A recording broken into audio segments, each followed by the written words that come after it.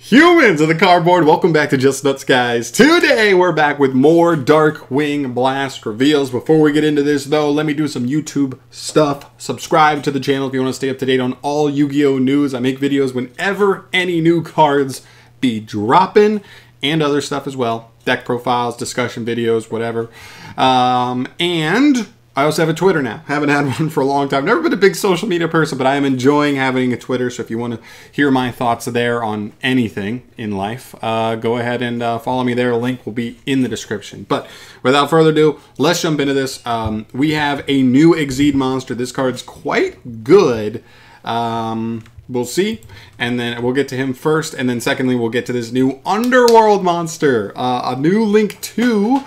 To support Fiend decks. It is way better than Beat Cop, and I'm very excited. So let's start off with our Exceed monster, though. Very glad that Darkwing Blast is kind of finishing up with more nice, even though these are niche cards, they're very, very solid cards, and they're not just full-on filler.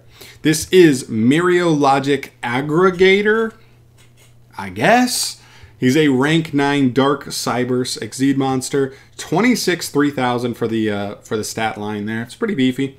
He takes 2 or more level 9 monsters. Hopefully it's just 2, but yeah. And he has 3 hard ones per turn effects. The first one reads, if this card is XYZ summoned, you can send 1 monster from your extra deck to the graveyard. Okay. Second effect, you can target monsters in your graveyard up to the number of materials attached to this card. Detach materials from this card equal to the number targeted, and if you do, attach the targeted monsters to this card as material. And the third effect, if this card is sent to the graveyard, period, well not period, but semicolon, if this card is sent to the graveyard, semicolon, you can target 1 face-up card on the field, negate its effects until the end of this turn. This is a good card. So listen, here's where we're at. First effect, solid. On summon, extra Foolish Burial. Hell yeah. You're sending stuff like Intis. You can send stuff like Herald of the Arclight to search something like Illusion of Chaos. Search yourself Magician's Souls. It's another extender depending on the deck you're playing with. There's obviously other stuff, Wind Pegasus at Ignister, so on and so forth. There's a handful of cool things, obviously, that we can be sending for extra value. The second effect is an interesting one. This one swaps cards engrave with the materials that are currently attached to him. Now, I'll talk about synergy with the first effect in a sec, but it's interesting. The cool thing is you can like swap materials with something that you already sent off the first effect to get it back in rotation, I guess, is the way I'd put it.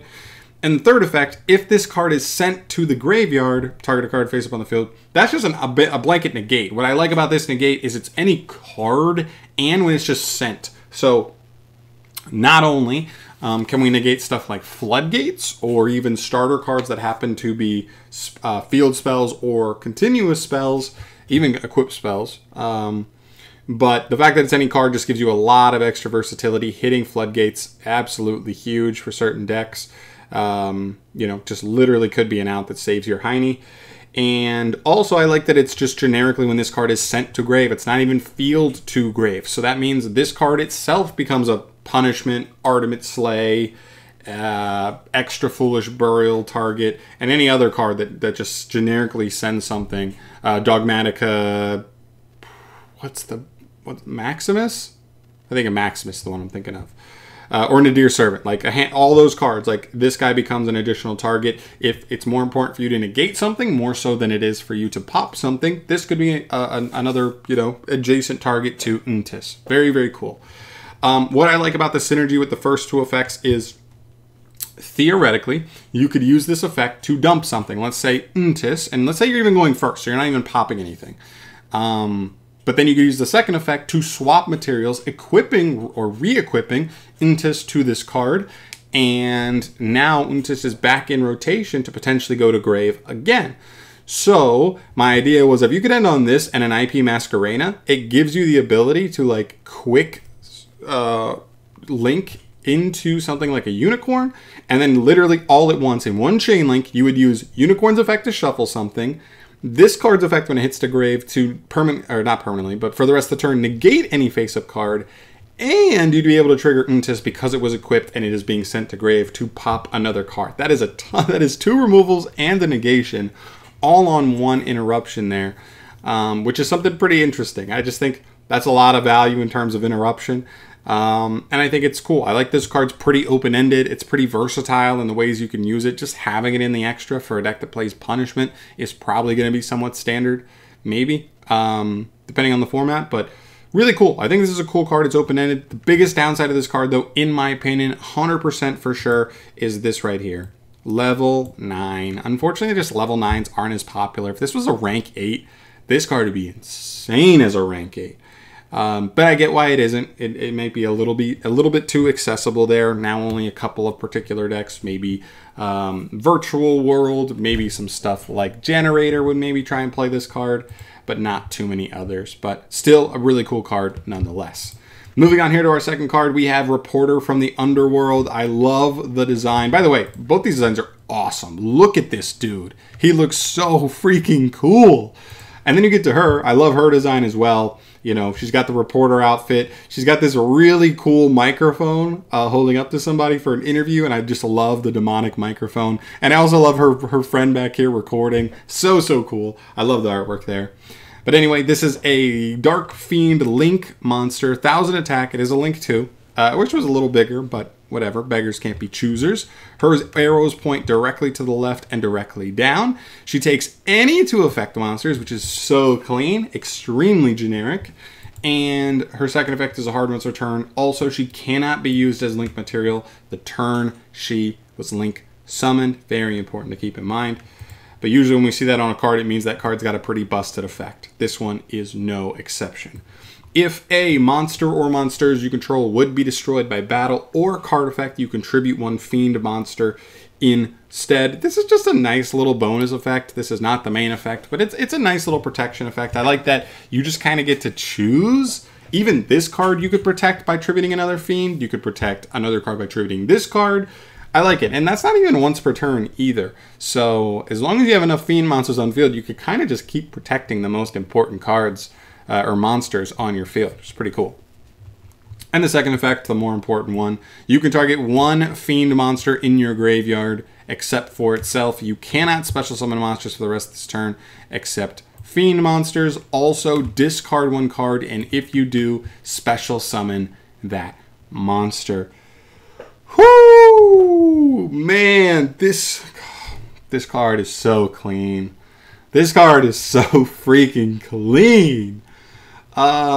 Yeah, so basically this is just like a super powerful Fiend support card. We've kind of been waiting for a card like this for a while for Fiend decks. There's going to be a handful of decks that can use this out the gate. You guys know I am a hard stan on Lair of Darkness. This very much so fits that deck.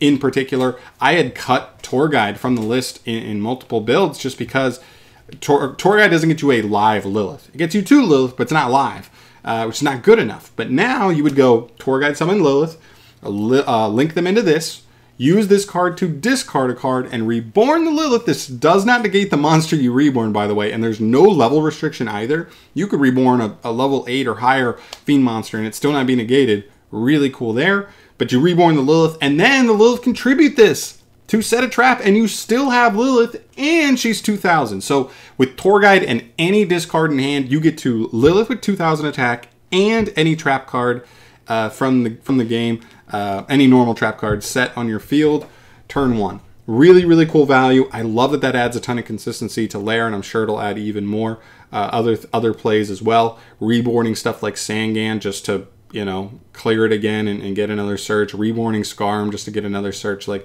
all that stuff. Really cool. I love how generic it is. It's going to be super accessible. And there's a handful of other decks to talk about as well. I think Labyrinth will probably tech this in. Not a deck that goes in the extra deck all that often, but this card could be really good at getting stuff back from grave in certain instances. Again, it doesn't negate the cards. If you reborn an Ariana, she triggers to search you. Reborn your boss monster if it gets out and sent to grave. Very good. Also, Dark Worlds. Huge thing here that isn't really relevant to Lair or Labyrinth is this. It discards as effect, not as cost. So this card actually triggers Dark World monsters.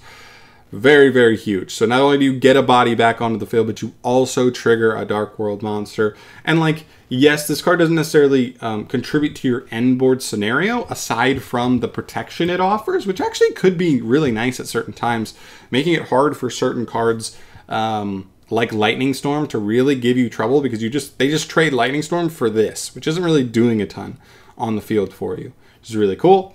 But yeah, the fact that it triggers Dark World is huge. There could potentially be synergy for some other stuff as well. Archfiends, maybe Unchained, maybe Burning Abyss, although the restrictions probably keep them from being great with this card. But there's a handful of other Fiend decks as well, and there might be other ones that I'm not listing here that this could still have synergy with. But I'm very excited for this one. Again, I think Konami's been nailing this side of things, which is, we used to see 15 to 20 filler cards that really aren't doing a ton for the set and pushing it. Now it feels like Konami's getting closer and closer to like maybe 10. And like, these cards are certainly not filler, in my opinion. I think these are good enough to not count as filler. And I love that Konami's been leaning off of filler and giving us more just cool stuff. This stuff isn't meta warping, like format changing cards, but they're nice for the decks that will try to play them. Rank 9 decks and Fiend decks. And I appreciate that. So there we go. That's my overall synopsis of what's going on with these two new cards. Obviously, let me know in the comment section down below your thoughts on both of them. If there's any important things synergy-wise with other cards that already exist that I didn't mention here, or just things about their effects that might be important to note, obviously let me know down below. And yeah, I'll see you in the next video. Subscribe if you haven't. Follow me on Twitter. I'll see you in the next video. Peace.